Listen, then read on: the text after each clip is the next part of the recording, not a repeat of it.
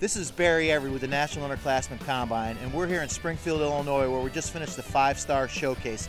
And I'm here with Joseph Gibson from Rockhurst High School in Kansas City, Missouri. Is that correct? And he came in at 6'3½", 279 pounds. Did a great job in the one-on-ones, great hand placement, natural hip and knee bender, just great overall technique.